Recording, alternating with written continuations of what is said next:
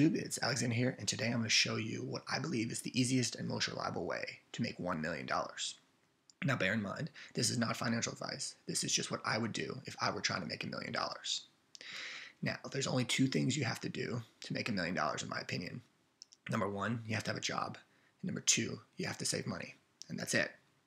So I'm going to show you how to do this, and this is going to be based off a Monte Carlo simulation. And basically what that does is it runs random iterations of different scenarios. So for example, it takes into account potential down markets like 2008, 2009 financial crisis, and it also takes into account potential good years. It kind of has all scenarios built into it.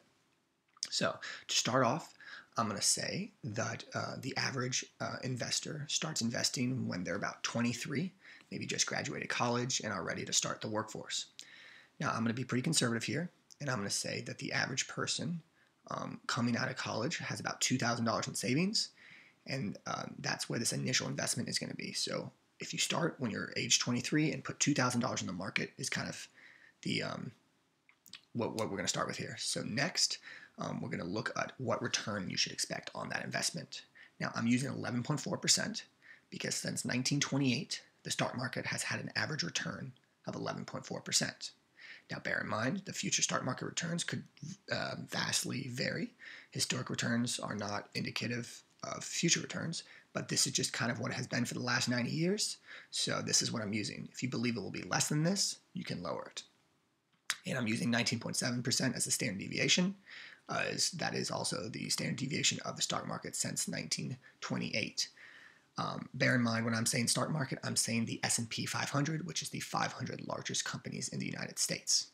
And this is very easy to buy. You can literally go on to any broker and buy an ETF called the SPY. And SPY has 500, the 500 largest companies in America in it. Next, I'm going to say how long are you going to have that money invested? And I'm going to say 21 years for this example. So if you start out of college at 23, you will have, or I expect to have $1 million by the time I'm 44. And then how much to invest annually.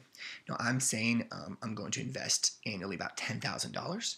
And this is kind of based off the assumption that the average college graduate makes between $40,000 and $50,000 for their first job. So I'm going to say if you're making $40,000, you're saving 25% of your income. If you're making $50,000, you're saving 20% of your income.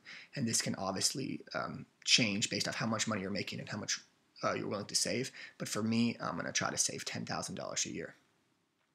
And then this is going to be the growth rate of this amount to be saved annually. Now obviously if you're working, you expect to get salary increases. So I'm saying your average salary increase will be 6%. This is not a random number. I chose this because I would expect my initial salary to be doubled by the time I'm around 40 or 44. So basically, if you start out working and you make $40,000 a year, I expect you to be making double that in about 20, 25 years. If you make $50,000, I expect you to be making double that, about $100,000 in 40 to 50 years. And then, of course, there's inflation, so that kind of ruins the growth a little bit, but there is inflation. 3.1%, again, is the average inflation rate we have had since 1928. Now, bear in mind, inflation rates have gone down a lot, so this could be potentially an overestimate, but for now, I'm just using historic returns.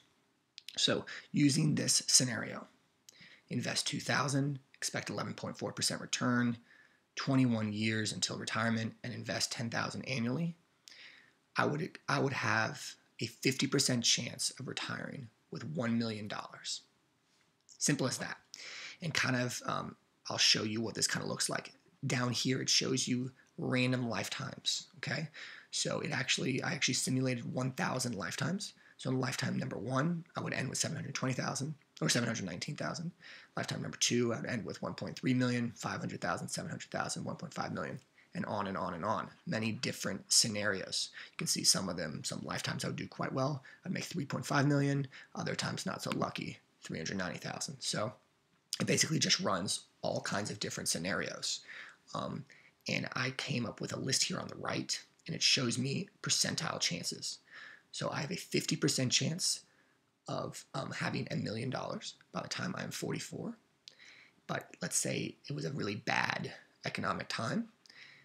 In the bottom 10% of the time, I would make only $548,000, whereas in the top 10% of the time, I would actually make $2 million. Now, bear in mind, this is nominal return. If we do account for inflation, that's going to be the number on the right. Okay? So based off these scenarios, I have a 50% chance of retiring with $1 million. Now, let's say I don't want to retire when I'm 44. That seems a bit young. Let's say I want to retire when I'm 60. So if I'm 23 when I want to retire when I'm 60, that would be in 37 years. So I would do this for 37 years now. Now, if I did this for 37 years, all you have to do is you change one of these numbers and everything else updates, okay?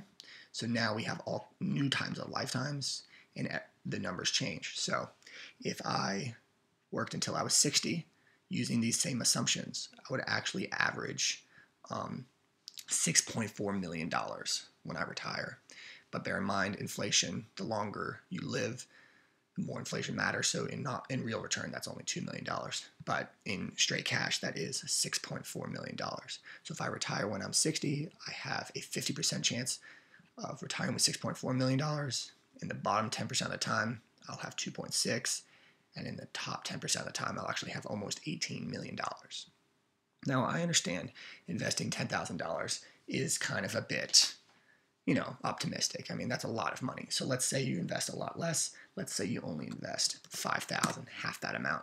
Now, even if you're making not $40,000, let's say you're making $30,000 a year, that's only 1/6 of your income. You can definitely, hopefully, still save that amount. So even if you're only investing half of that, you're still going to average $3 million by the time you retire at 60. Okay? And then again, 5,000. That's optimistic, maybe still. Let's say you're going to be really bad. Let's say you only save $2,000 a year. I mean, even if you're making $20,000, that's only 10% of your income. I think everybody should be able to save, hopefully, at least $2,000 a year. And if you save $2,000 a year, remember the iterations run, you would still expect to have $1.3 million. So it doesn't take much. You start off investing $2,000, you invest $2,000 a year. If you do it every year consistently, and every time you put that money in the S&P 500, I expect myself to have $1.3 million by the time I'm 60. So this can seem a bit boring. It is the stock market. It's not Bitcoin. It's not going up 100% a day, but you do get more consistent returns here. So that about wraps this up. I'm going to link this document in the description so you can fiddle around with that. If you think this inflation rate is too high, you can change it. If you think the growth rate is too high, you can change it. You can change the amount to invest annually. Basically, you just change the columns here, and these things will all update. This will all update, and all the random scenarios will update under it. And on the right, for reference, if you think stocks are too dangerous for you, you could change these returns to returns of bonds and standard deviation bonds.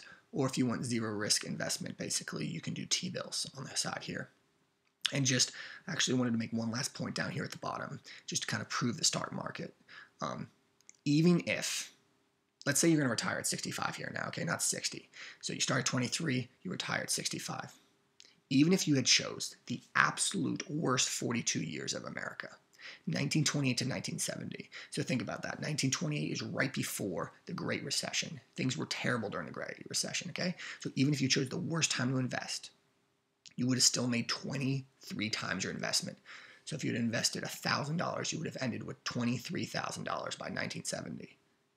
And then the best case scenario, if you had started investing in 1957 and you ended in 1999, right when the bubble, the dot-com bubble, right before it popped, you would have made 155 times your investment.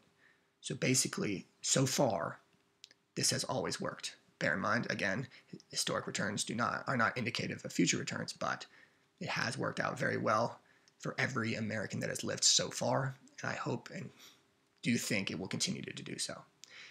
So yes, that about wraps it up. Let me know if you have any questions in the comment section, and again, I will link this video below. I hope you enjoy.